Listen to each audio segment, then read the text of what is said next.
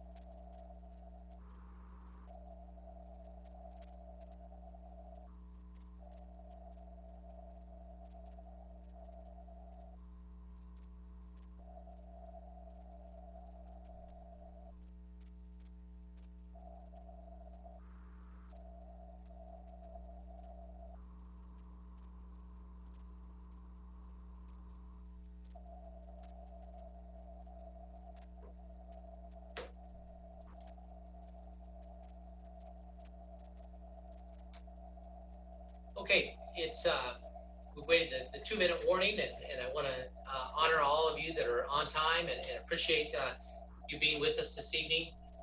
Just a couple things that I'll share as we begin this evening. One is that we have all of you tied in, obviously, to a Zoom setting, which allows you to interact with us. We ask that you keep yourself muted until you need to speak. You can either speak by making a motion over your cursor, which will identify that you're ready to talk or ask a question, or you can present the question in the chat and we will pay attention to that as well.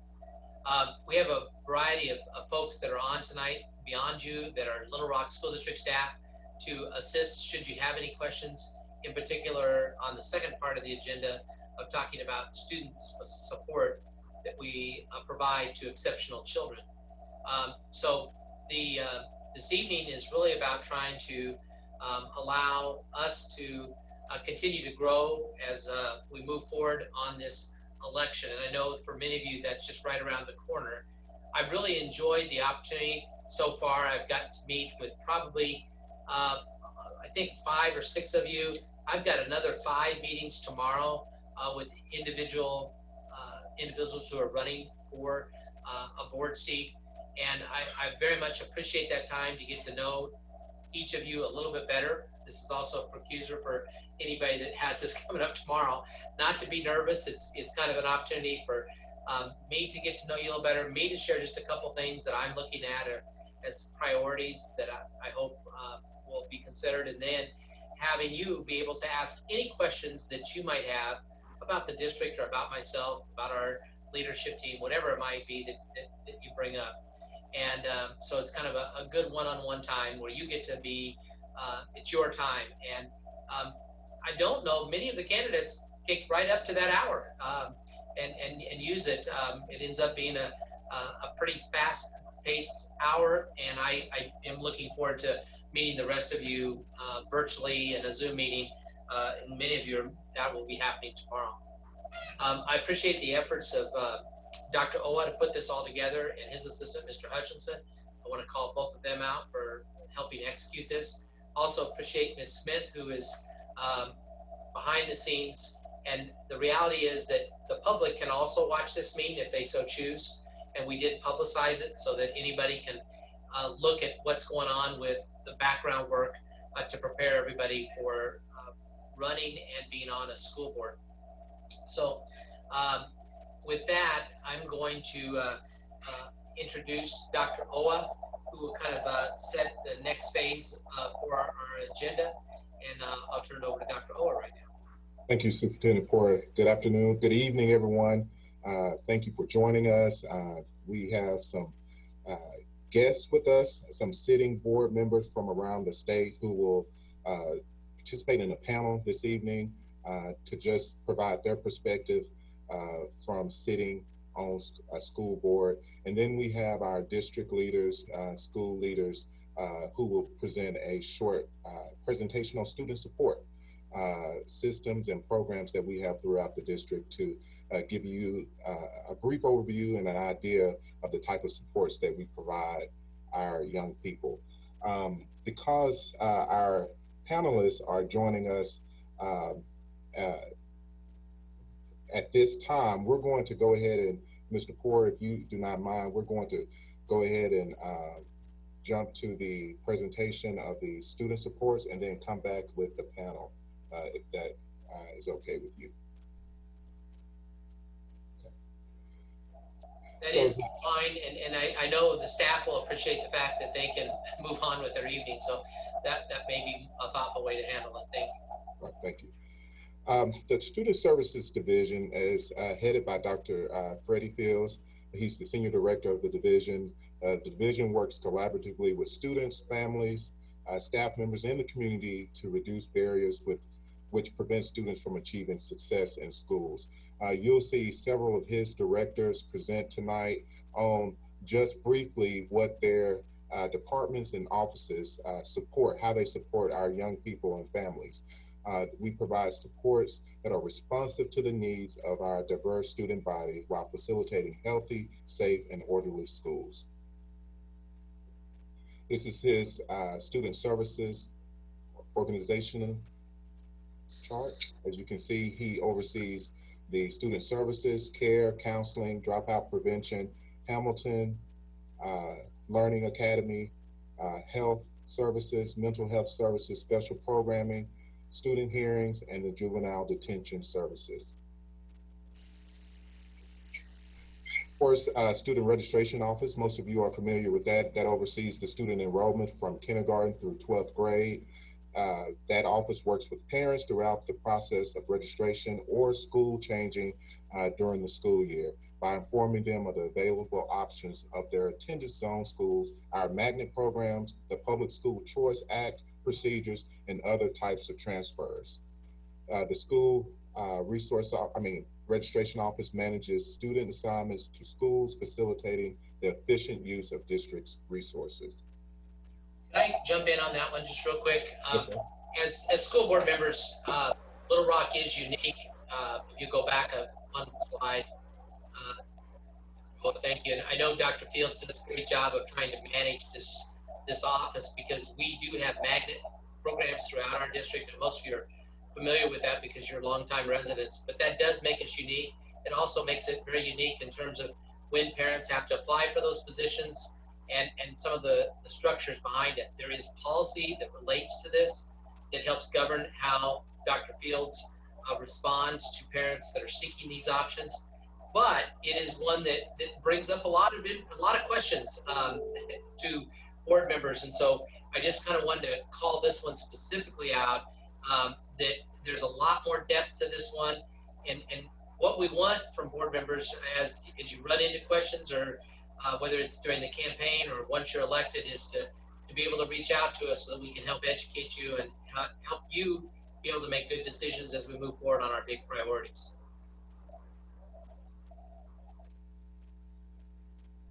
The district also provides the CARE program, which is a nonprofit self-supporting program of affordable child care before school and after school. You can see that we start, the before school care starts at 7:00 a.m. until school begins, and then it starts after school at 5:30 p.m. as well as during all non-school days that teachers are working. DHS licensed program offers creative and recreational activities for students who participate in the program. Mrs. Grayson, our Director of Counseling, is on. She'll present the counseling department.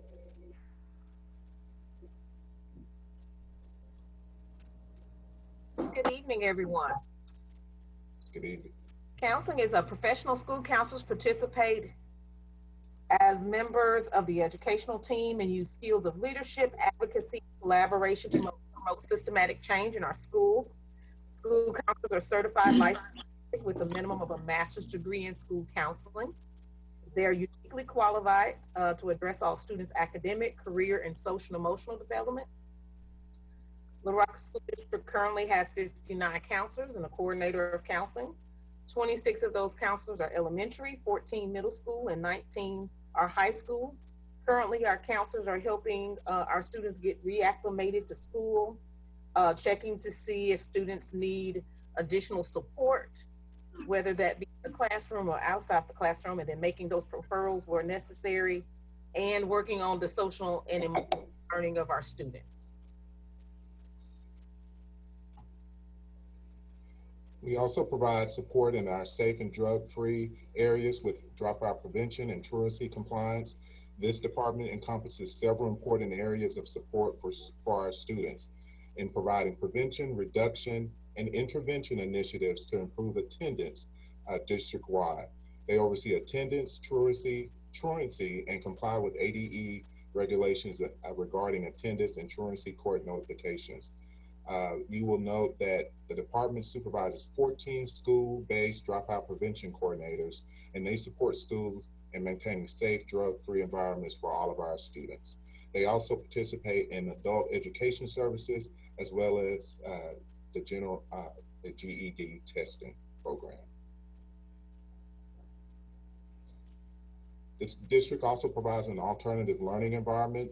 It encompasses the programs for secondary students in grades 6 through 8 based at the Hamilton Learning Academy, and then grades 9 through 12 at the high school ALE program Metro campus. The ALE Alternative Learning Environment program for grades K-5 is at Washington Elementary School. The ALE setting provides an environment that eliminates barriers to learning for students whose academic and social emotional progress is negatively affected by a student's personal characteristics or situation. So the program is designed to support our students who may need a smaller setting, a different setting, instructional setting, and definitely not to be punitive. In our health services department, of course, we have that department providing our support to students by providing education, as well as the health services that are necessary to promote our students' optimum level of wellness, school attendance, and academic success. The services consist of the health room assessments, interventions, where each nurse cares for 20 to 60 students per day. And I'll pause and note that we also have health-based, school-based clinics within our school system, within our district as well. And so we'll share information about those health-based clinics with you in future training opportunities. They manage chronic diseases such as asthma, diabetes, seizure disorders, and life-threatening allergies. They also oversee the required vision, hearing, height, and weight screenings and monitor the Arkansas Department of Health vaccine requirements. Our health services department, Ms. Grayson, are you taking that one, or is Ms. Williams? I can take that one.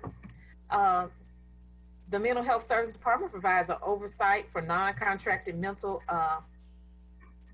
and behavior your health agencies to ensure that the student and families in the district receive quality mental health services. The agencies provide individual, group, and family therapy, case management, and medication management. These services also include home visits and resource packets for family.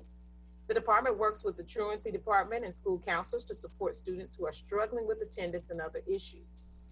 Mental health and social emotional learning is needed now more than ever due to the relentless presence of COVID-19, and some specific services have been provided by mental health and counseling. mental health services virtually. There's telehealth and on-site for students and families by contracted agencies. SEL training and support for administrators, teachers, and school staff. We also provided some training for parents earlier before school started. Resources for parents and school staff on the district website involving social emotional learning, SEL course and Schoology for educators with focus on yoga, meditation, and self-care. Thank you, Ms. Grayson. In the special programs, special programs department oversees the implementation of the Individuals with Disabilities Education, we call IDEA, for the district's 3,100 students with disabilities. Under IDEA, students with disabilities receive a free, appropriate public education designed to meet their unique needs and prepare them for further education after their 12th grade year with us, employment, and independent living. The department also supports compliance with Section 504 of the Rehabilitation Act regarding protecting the rights of students with disabilities by providing appropriate accommodations. And then the Student Services Division also houses the Juvenile Detention Program, which the educational component and services to Pulaski County Juvenile Detention Center and the Pulaski County Detention Center. Students from ages 10 through 18 are provided a public education while in those facilities. And we oversee and support our students who participate or who are involved in that program. In addition to that, we provide academic supports as well. In our English for Speakers of Other Languages, ESOL department, we provide 2 instructional specialists as well as 2 instructional facilitators. That team provides site-based instructional support for all schools with English learners. Also provides support to our educators through professional learning communities, modeling, small group intervention, and technical assistance. The department assists 10 schools with additional funding to cover the Lexia program that enhances the reading skill set or capacity for our young people. In addition to that, the ESOL department provides supplementary supports through instructional modifications and testing accommodations. So they partner with our assessment office to ensure that our English learners, students, are provided the very best assessment based on their current needs. They also participate in progress monitoring through the site-based LPAC committees.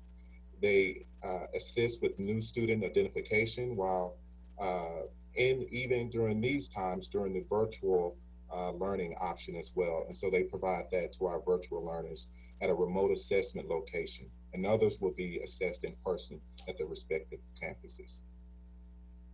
We also provide our dyslexia supports. We have 2 dyslexia specialists in our district. Yes, sir. I'm going to interrupt you and just go back on the ESOL slide. And I know I see Dr. Henry in there as well. Could one of you just provide the incoming board members a kind of a percentage of what type of population we're dealing with here, just so they have a rough idea of how many students are impacted in this area? And we probably should have done the same thing with SPED, if you don't mind. Dr. Henry? Yes, I'm here. Good evening, everyone. Good evening. We presently have close to 3,000 English learners between kindergarten and 12th grade, and those students are distributed on every campus across the district. The majority, and that represents on average roughly 13% of the district's population. And those students represent a diversity of languages. The majority of those students are from a Spanish-speaking language background, and the rest of them are made up of anywhere up to another 30 or 40 different languages. Thank you, Thank you very much. I appreciate you sharing that. And one of the things about this, also the students with IEPs and then our students with ESOL, is that these all can be broke out by categories. So if you go back to the tool called My School, you can actually disaggregate by individual schools to see how we're doing, or by a district, and you can do comparison data. So I just want to use that as kind of a plug that there is an accountability level. And we're actually very proud of the accountability within this particular group because our staff does a great job under Dr. Henry's leadership. And can we go back a little bit? And I don't know whether Dr. Fields or you, Dr. Owa, would handle the question on the percentages with students that have IEPs. Dr. Fields?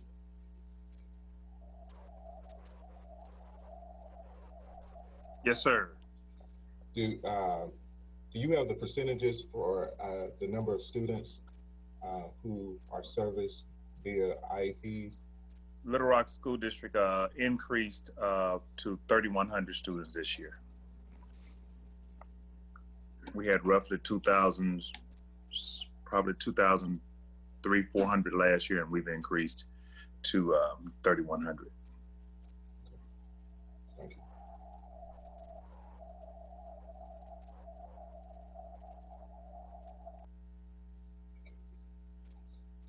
In addition to what I stated earlier about dyslexia, our specialists help oversee the screening, response to intervention, and then placement for our students who need support in the area of dyslexia. They provide instructional support for our Tier 2 reading intervention programs, Just Words, and our Tier 3 dyslexia intervention program, Wilson Reading System. In addition to that, the additional support is provided through monthly support sessions, professional learning communities, modeling, school visits, team meetings, and ongoing professional development provided to our educators. Of course, we have a screening process. The initial screening process for all K2 students is provided there. And I'll note to all of you that this PowerPoint will be shared with all of you first thing tomorrow morning. And so you'll receive that, so you're able to receive the links as well. The level 1 or level 2 screening for K2 students who show need on the initial screener, or grades 3 through 12th grade students experiencing difficulty in word level reading and spelling, as noted by classroom teachers, are screened as well. Of course, I mentioned that we utilize the Wilson multi-tiered system of support foundations, Tier 1 and Tier 2 for K3. Tier 2, we utilize Just Words for grades 4 through 12. And then for Tier 3 grades, for students who are in grades 2nd through 12th grade, we use Wilson Reading System. And you'll see that currently our numbers, we have 177 teachers in grades 4 through 12 who've been trained since 2019 with Just Words. Where 2,400 students in grades 5 through 12 were screened with that program in early 2020. And then from that, we have identified a little over 1,000 students who could benefit from Tier 2 instruction, and they have been recommended for the Just Words course.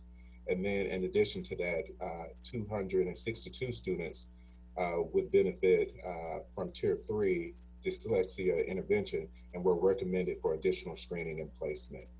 And you'll see for Tier 3, 164 of our teachers, K-12, have been trained since 2019, and so that they're able to serve the over 1,700 students who currently needs the dyslexia intervention. And we have some numbers for you on here.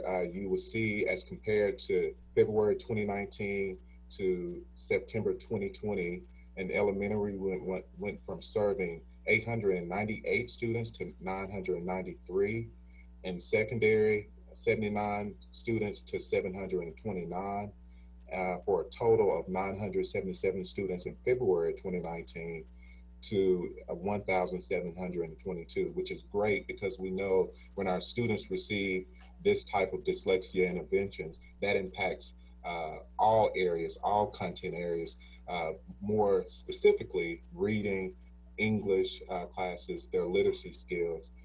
And so this is great news that we're able to identify more students and provide them the supports that they need. Superintendent Ford. Can I jump in on this one again? And Ms. Carpenter, let's give I know you're on here as well, and she's our dyslexic specialist. Can you go back to when you first were hired in your role and just provide a little bit different context of our growth, because I think that gives even a better picture of some of the good work that you've done? Yeah, sure. I started in, I guess it was November or December 2018. And then we had an audit in January 2019. So it was good because I got to have a fresh slate for everywhere that we needed to go. And one of the biggest things that they found is that we were not identifying kids in secondary. And so, as you can see from our numbers, we screened about 2,400 kids in January. It was a lot of work, and then the pandemic hit, but we have found a lot of kids that needed that help that weren't identified. And so now we have, I think we've gone up like 10 times the amount that we had in February. So I am really proud of our teachers and our staff just persevering through new programs and through the pandemic and making it work. So I think we're doing a really good job. I think we have the most students out of any district in Arkansas, for sure. We are way higher. Yeah, and let me jump in now, Ms. Carpenter. And one of the reasons we put this segment of the presentation together for you all is that as you run, a lot of times you'll run into individuals that are very passionate about supporting their child, especially if they have some sort of learning challenge. That could be dyslexia, it could be a student with an IEP, it could be a student that's trying to learn a second language. And we wanted, this obviously doesn't cover all the nuts and bolts and the depth that you need, but we wanted to at least provide a baseline information of what we're doing. And with dyslexia in particular, tied to the science of reading, the district has made significant strides on really kind of going old school and going back to phonemic awareness, being able to teach students how to sound out their words and develop a skill set that will make them readers for life. Of course, students that may need extra support that have dyslexia, that's fallen into Ms. Carpenter's lap, and she has really done a good job. So it's kind of a combination of the science of reading along with what we're doing with dyslexia. And really, again, I want to frame this in the fact that we could have, if you'd have ran 2 years ago, you would have had a lot of folks talking to you about dyslexia in particular to say, what's your thoughts? You got to do something. Now we have folks that are helping us solve the problem, and the whole spirit and attitude about our support towards dyslexic learners has really changed. And I want to give Ms. Carpenter credit, also Hope Worsham, who's our Executive Director of Curriculum Instruction, on tonight, of the work that they've done. And I appreciate letting me butt in, Dr. Owa. I know I say I'm just going to sit here and then I can't help myself. No, it's fine, Superintendent Ford. Continue to do it. I will also add that our Executive Director, Hope Worsham, has really been working great with our curriculum instruction team to really look at our core instruction and to see how we can better support our students who may have needs in the dyslexia area, but just district-wide on how we can better structure our instructional practices, provide capacity building for our educators in different content areas so that we can continue to meet the needs of our students. And so that team, our curriculum instruction team, is doing an excellent job in just doing self-reflection and how we can continue to improve our academics in the district, our academic support. In addition to those support areas, we also provide the gifted and talented support programs. We provide this program to approximately 3,737 identified students in grades 4 through 12. During the K2 years, our students receive whole group enrichment. And then grades 4 and 5, they participate in pull-out and resource support for gifted and talented. In grades 6 through 8, they participate in gifted and talented seminar courses, as well as gifted and talented content courses in mathematics, English, social studies, and science at those two middle schools, Pulaski Heights and Dunbar. 6 through 8, our students are also able to participate in pre-advanced placement courses. as well as students in grades 9 through 12 have the opportunity to participate in the pre-AP as well as AP courses and the affective needs support. These support services are provided by 29 elementary specialists and 27 middle high school facilitators and teachers. And so we'll continue to provide those supports throughout the district, and then provide guidance to our instructors as they provide the instruction to our gifted and talented students.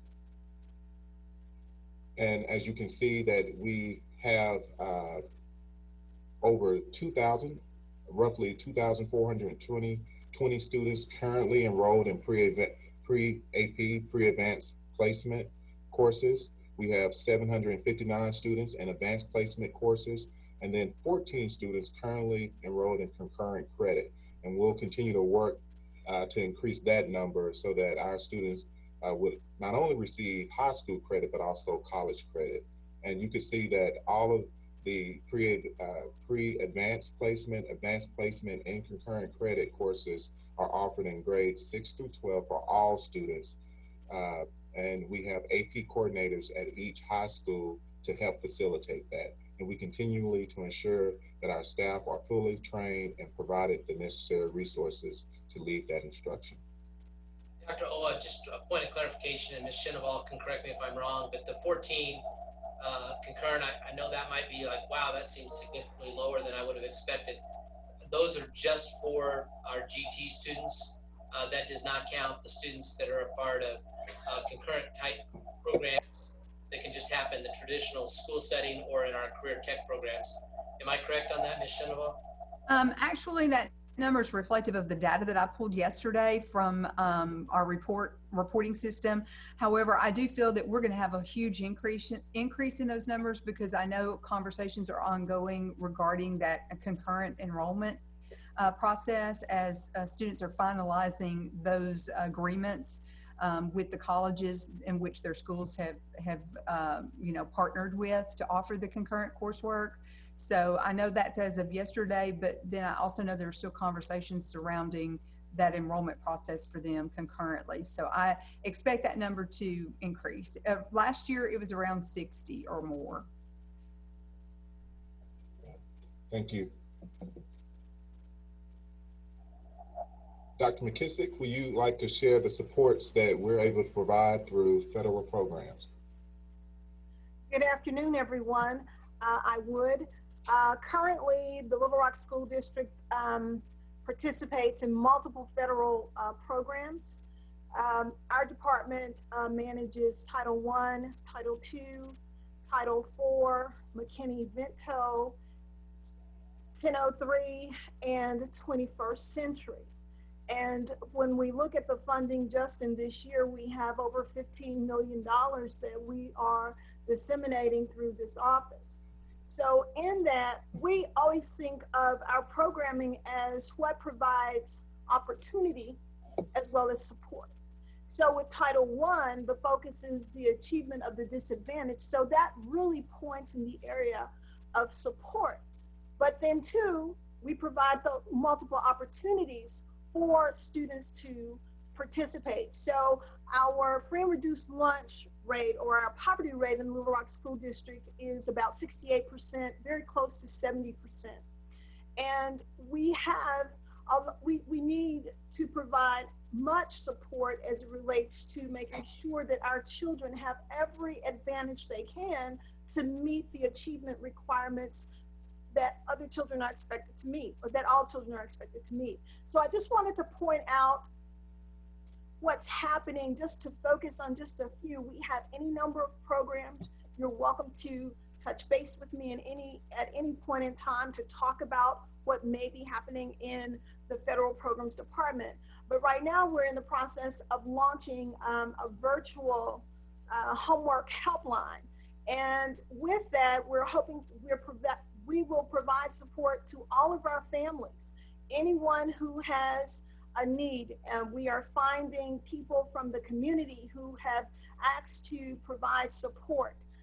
We have teachers and administrators who are working, who want to be a part of this virtual opportunity. So we're hoping to roll that out in the very near future, maybe as early as Monday of next week.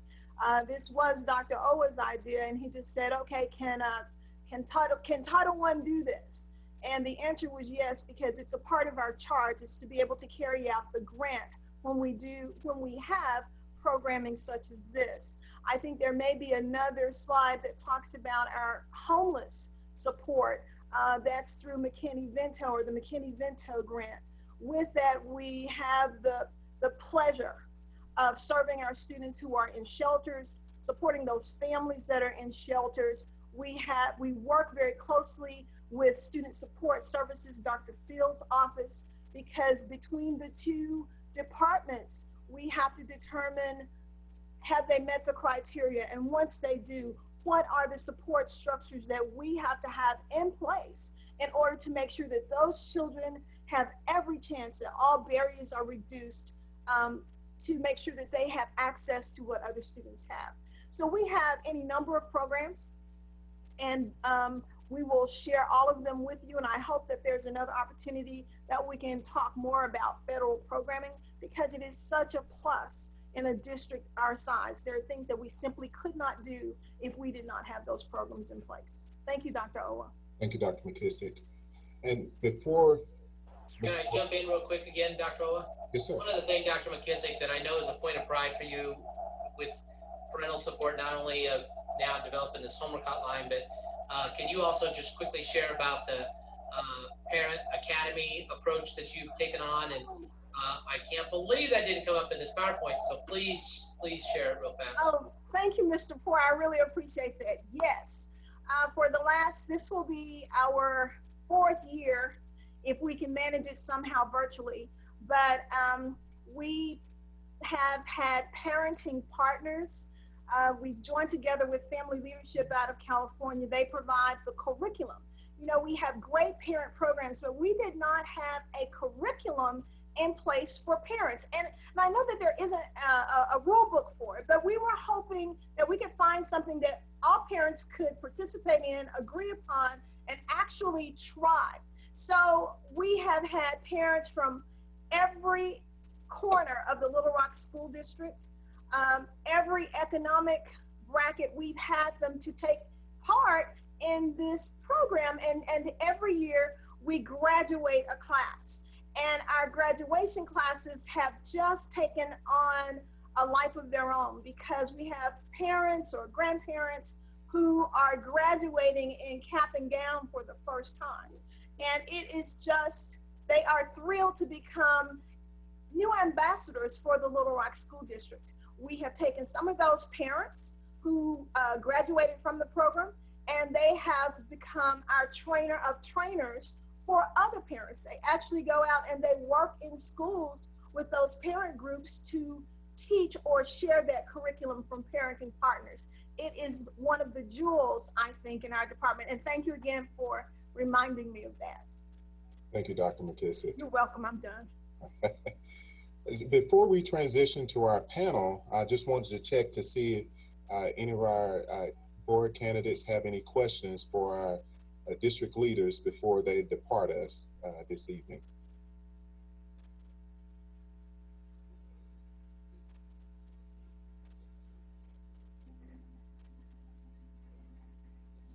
I don't see any questions, so we're transition to our panel. For the school governance panel, we have some experienced school board members with us. We have Dr. Julia Gardner. She's a family physician. She also works as the program director of family medicine residency program. She's a member of the Highland School Board.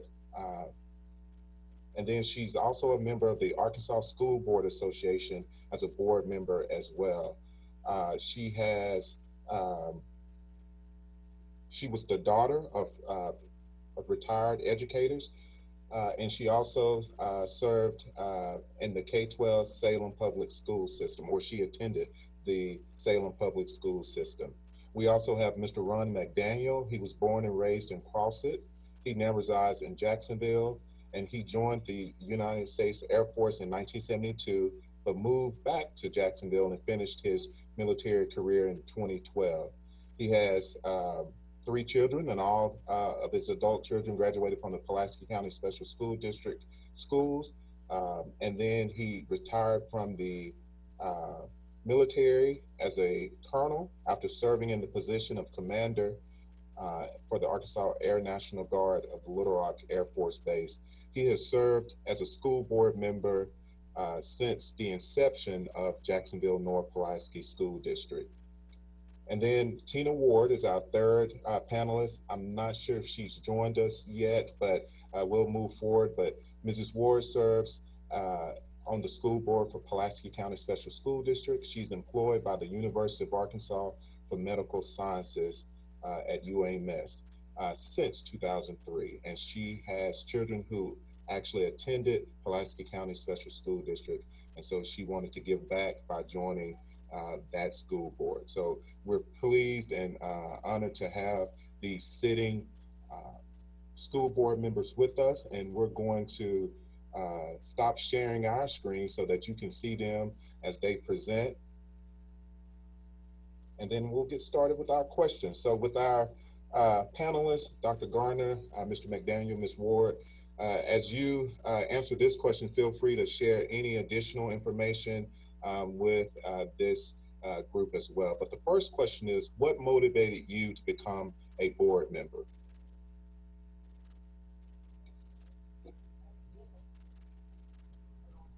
Who's going first? Since you talked to Mr. McDaniel, you can go ahead, and then we'll go to Dr. Gardner. Well, can you hear me? Yes, sir. Well, the fact that I live in Jacksonville, and Jacksonville's done so much for me as a member of the community, I thought I'd give a little bit back. My main reason was the academic, if you will, perception of the students in our district. And I want to improve on that, our academic achievement. The other thing that prompted me to become a member was the fact that we're still under court oversight, federal court oversight, and I'd like to work with the other board members and the district employees to get unitary status for us in the near future. So those are the primary reasons that I'm a board member and have been for since the inception of the district. Thank you, Mr. McDaniel. Dr. Gardner, what motivated you to become a school board member? And if you're talking, just a reminder that you're on mute, so you have to unmute your phone, your device. There you go.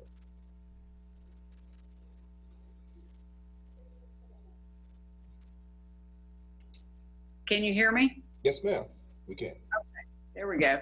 I'm the child of educators, and when I had a child myself, my parents told me it was my responsibility as a parent with a child in the school to go to the board meetings, volunteer at the school, and that attending the board meetings, I was to support the board, support the administration as a parent, and learn as much as I could about what was going on at the school.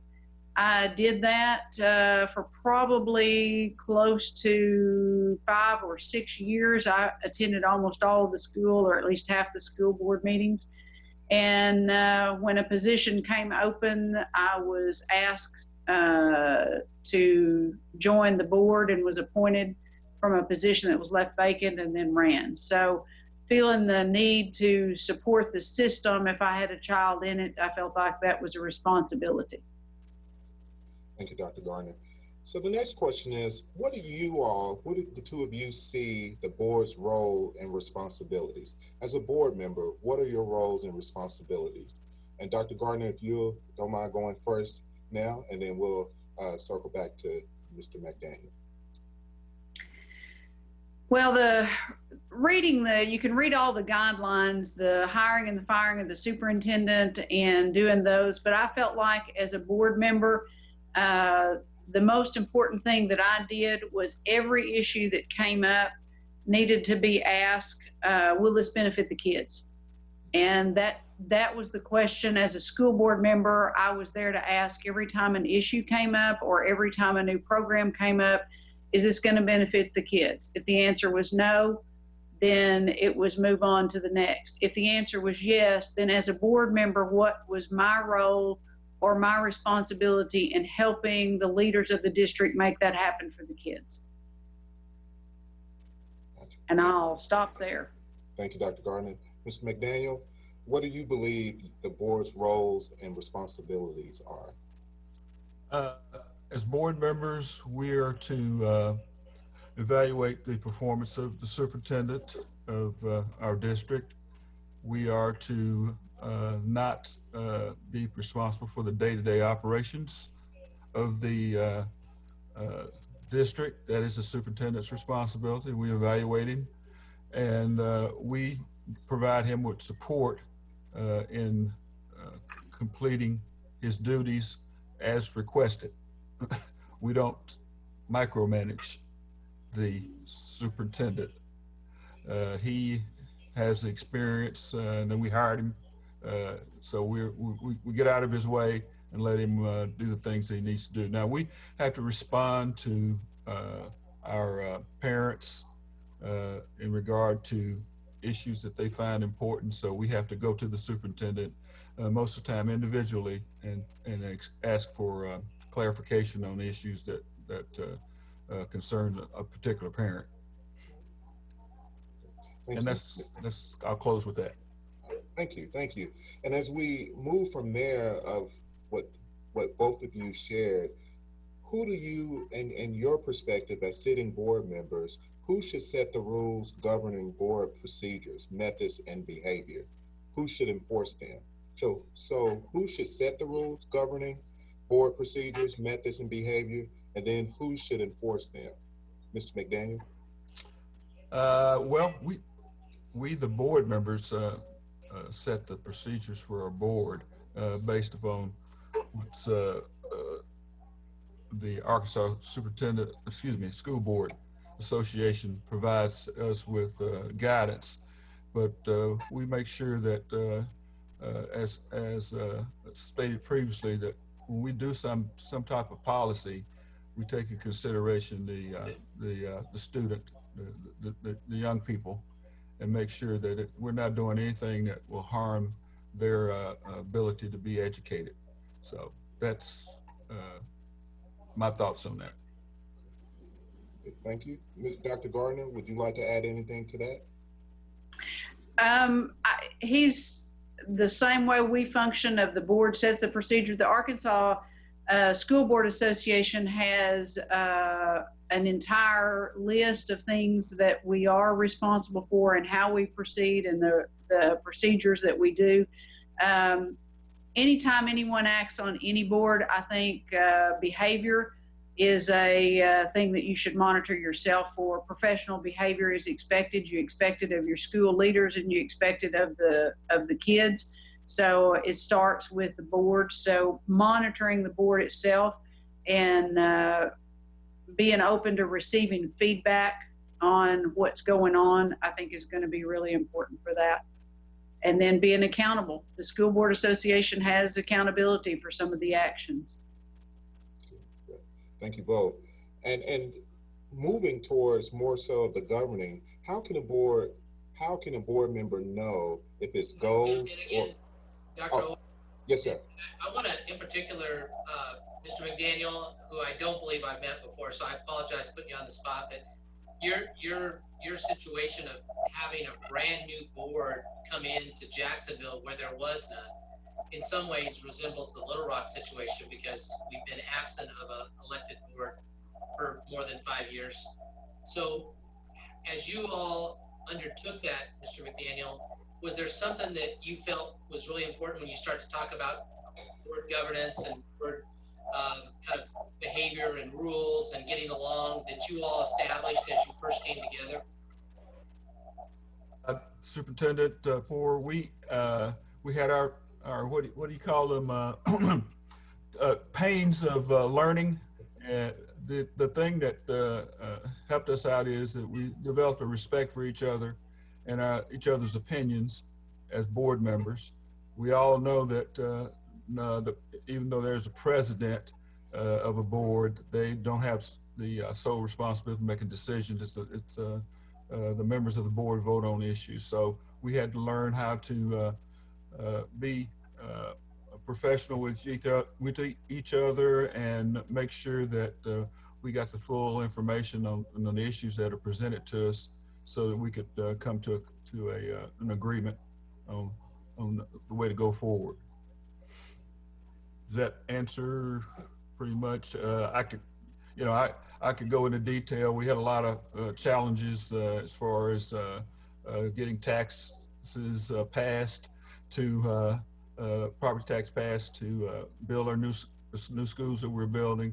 So we had a lot of challenges that we had to present ourselves with, and some areas of the community were not as cooperative as we would have wanted them to. So we had to overcome those barriers. But I hate to be redundant, but it's for the kids. If whatever we do is for the benefit of the kids and our community, then we always fell on the side of that's what we're going to do, the positive things for the kids.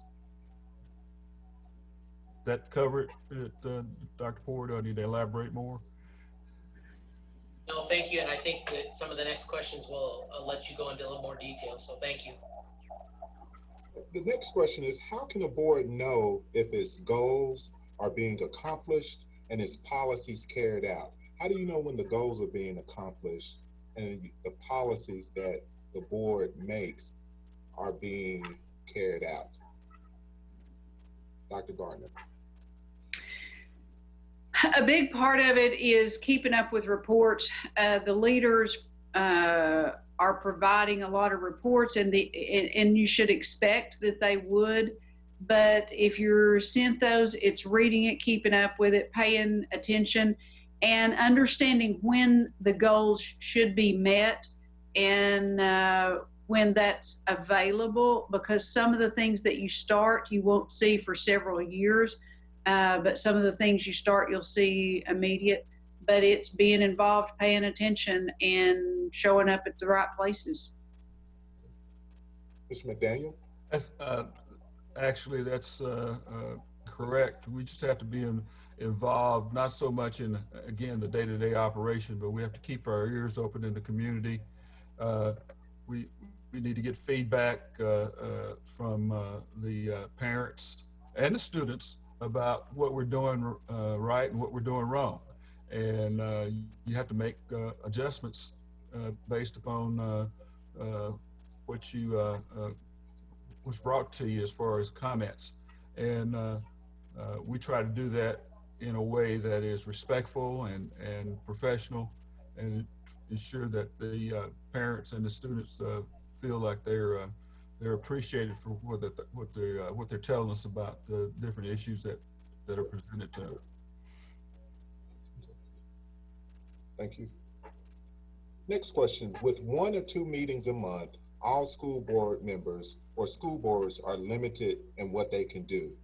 How does this, or how should the board decide what's most important to address or discuss? I guess I'll go first. Well, you prioritize. Actually, your president is the one that kind of leads the way in relation to prioritizing what's important in respect to what you need to deal with. We have been doing a lot of dealing with what's this thing called coronavirus or something like that. But that and making sure that the young people in that respect, and which everybody's dealing with it, but they're as safe as possible.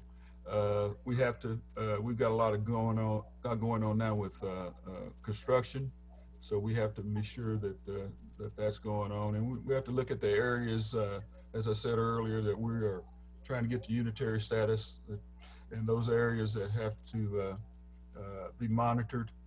We have to make sure that we're going in the right direction on those, and ask questions about achievement,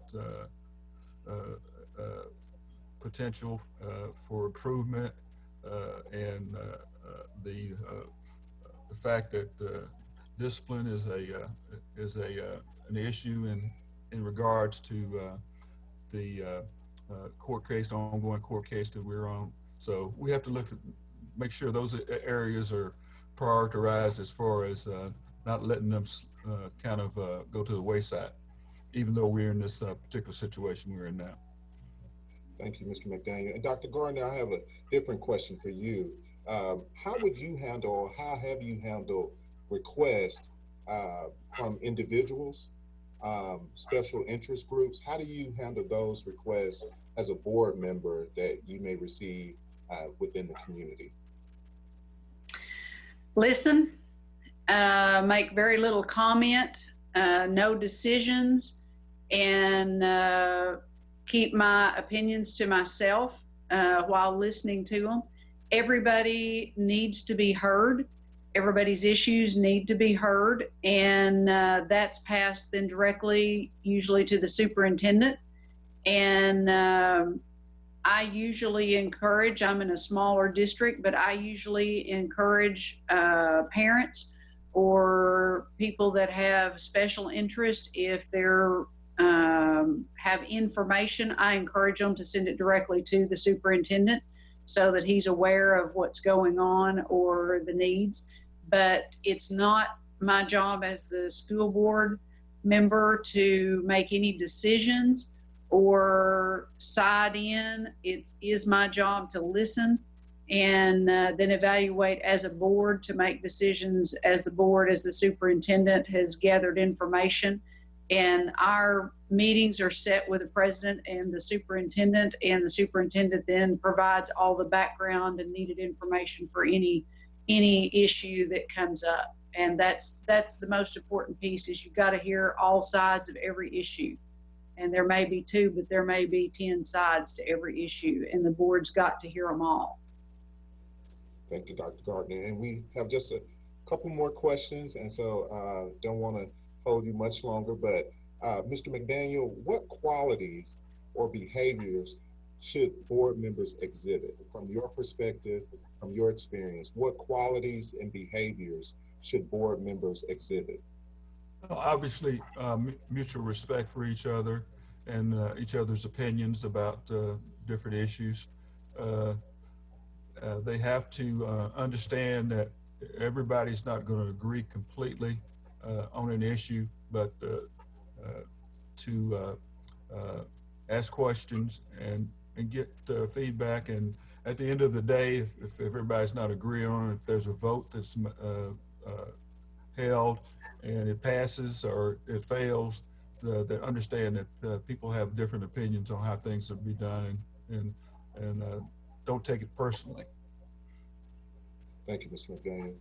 And Dr. Gardner, what, from your perspective and experience, what do you believe the role of the superintendent is?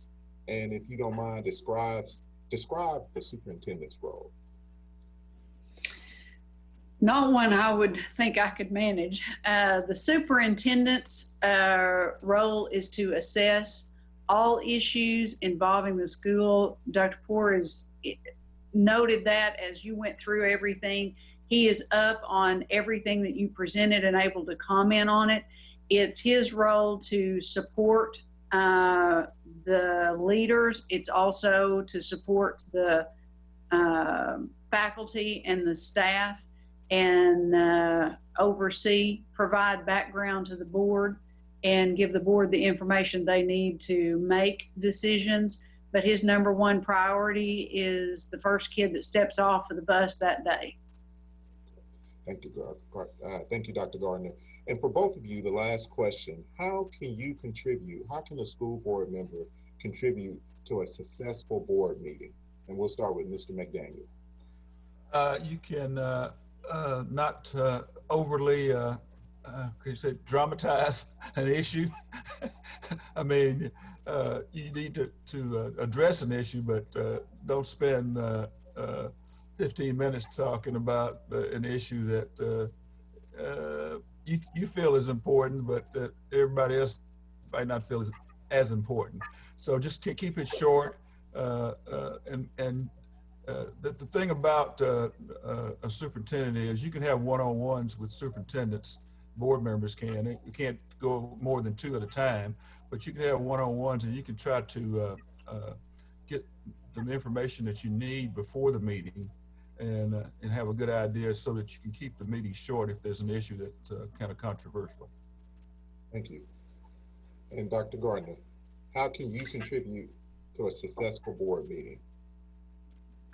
A big portion is do your background homework. Make sure you understand the issues. And I agree that meeting with the superintendent one-on-one, you should never blindside your superintendent in a board meeting or blindside your other board members. And if the homework is done and you understand the issues, then you can have discussion or provide information. But there really shouldn't be any dissension in a board meeting among the members because nobody knew what was going to happen or to go through with the meeting.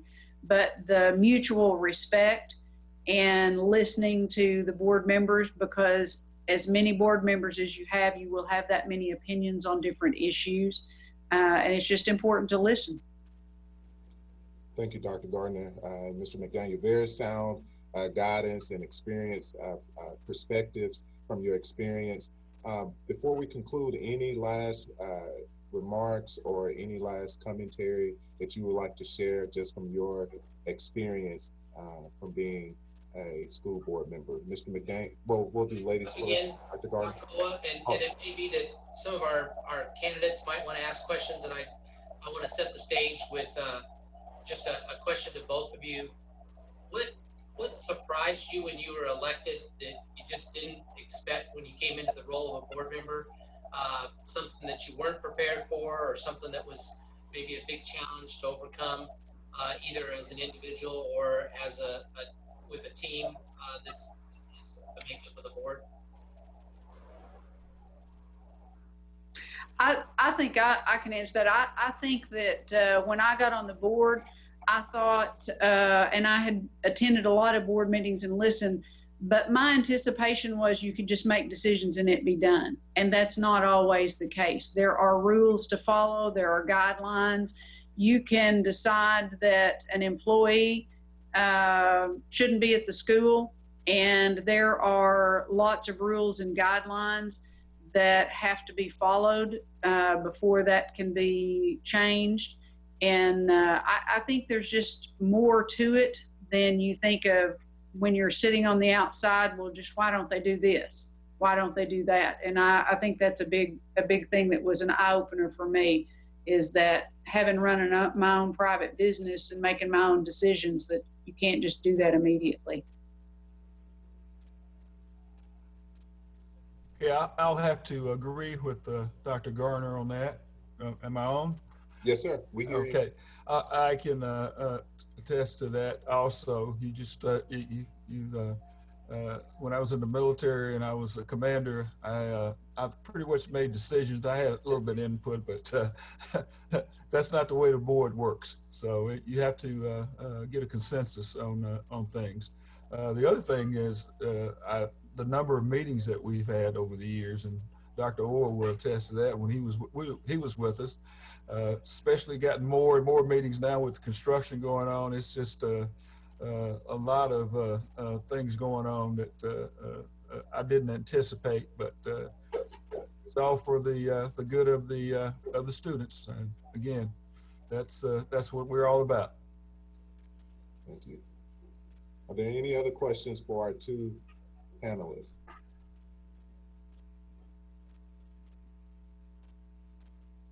Someone did, and I don't know how to do this, but someone did ask if I was from Crossett, Arkansas. I am from Crossett, Arkansas. Graduated in 1970.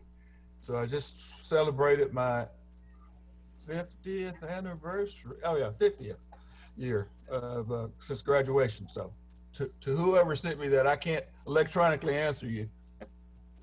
Dr. Owa, I have a question quickly. I just wanted to ask the board members, how do you balance representing the people in your zone and also, doing what's in the best interest of the entire district.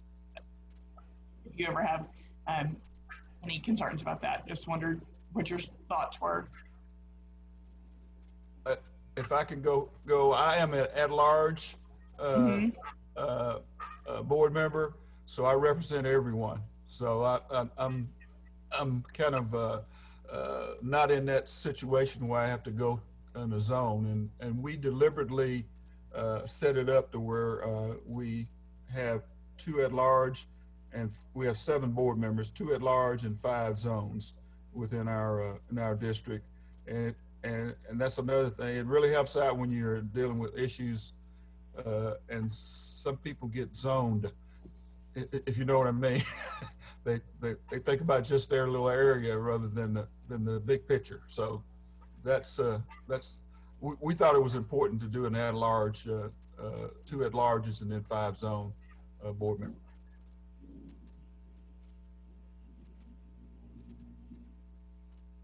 We have a similar setup. I'm in a zone, and fortunately, we've not had issues that one zone or the other had issues that didn't affect everybody. So that's never been an issue that we have dealt with, that one zone had needs that would affect the others in a negative fashion. And if I could, I'd like to add into the comments that from the question Ms. Nolan presented, that one of the things that I think all of you as board members even understand it better now than ever, because you're running right now and you've got races and you have, an area that you're trying to pull votes from. And you have schools inside of those. And so, you kind of have that attachment part. But, the reality is, if we're going to function well as a school board, we have to kind of think beyond that into this bigger group to say, here is Little Rock School District, and here are our biggest priorities that we want for our children. And then where things can get, I think where you can start to dive into certain aspects of certain parts of the city is there may need to be greater resources provided to a certain part. But I'm telling you, that's not easy because you're going to have to run again at some point. But effective boards do look at the biggest picture of the district. And you sometimes even see this in city and national government where everybody gets so hunkered down into one little thing. But when I think good decision making gets elevated when we think about it in a larger context. And it's not easy, as probably both Mr. McDaniel and Ms. Garner can say, because even, in Ms. Garner's community, which is a little bit smaller, I guarantee she goes into a grocery store, there's somebody going to be in her ear about a very specific recommendation on a hot topic.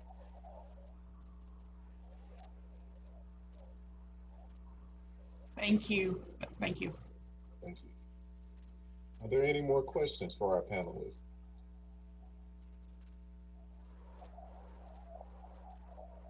All right. Well, definitely, again, did I hear someone? Definitely, again, thank you, Dr. Gardner, Mr. McDaniel, for joining us tonight. I know that you all are busy, and we appreciate your guidance and for your willingness to provide us your perspective as school board members. So thank you for joining us tonight. Superintendent Ford, do you have some closing remarks? I am going to bring up this last screen about our next board candidate training information session, but do you have closing remarks? I do, and I also want to thank Mr. McDaniel and Dr. Garner for joining us this evening. And also want to thank each of you for your investment of time tonight, but also your willingness to run and stick your neck out, because that in itself in this day and age is worthy of praise. So thank you for your willingness to jump forward. We are going to do one more kind of work session, and we have 2 big topics. One is budget oriented, and the other one is Ford NGL. Ford NGL is really a critical component of our future direction of career academy approach and trying to prepare kids for were being what they do when they leave us as 12th graders, whether it's going into post-secondary or into a workforce environment, doing education at a later stage. This is a big topic, and we want to have you all prepared to just understand where we're headed on there. But then the budgets, it's going to be interesting because we actually approve the budget you all will operate under this coming month here in September. So in reality, when we talk about this in October, we're going to be sharing with you, here is the approved budget for this academic year 2020-21, and you'll get to understand the revenues and the expenditures, and then you're going to be given by our chief financial officer a mechanism where you'll start to understand the way to track the budget items either as the CAD finishes its work or you begin your work in December. So we think that'll be of value. We also want to try to make sure you're aware of the federal and state type budgets that come in, that especially many of those support those special populations that we talked about today. So that will be our last significant training prior to your election. And we will have the Chamber of Commerce, James Reddish, Christy Barr, probably Fort NGL, Kelsey Bailey helping on the operating budgets, and then federal and state will be Dr. McKissick and Dr. Owa helping us out on those. And we hope these have been valuable, and we hope it's not a waste of your time. We also, I again appreciate the willingness that all of you have had to do the one-on-one with me.